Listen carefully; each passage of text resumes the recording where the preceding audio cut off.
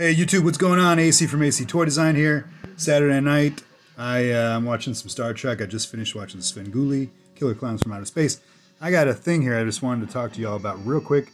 Super7's Ultimate Foot Soldier Glow in the Dark. You can see his arms are broken. One right out of the package, the other one as I was posing him. I've seen this happen to 3 of these figures. The same foot soldier. I'm gonna say don't buy them. They're garbage. The pegs for the arms here, the elbows, are way too thin. They're engineered and designed very poorly. If you do get them, heat them up, bend them up. I'm gonna try to repair this one, but I don't see that happening very easily. So anyway, just a tip, heads up. I like Super 7, but not this figure. Get some oats. Y'all take care of each other. Stay positive. Help somebody tomorrow. Do it.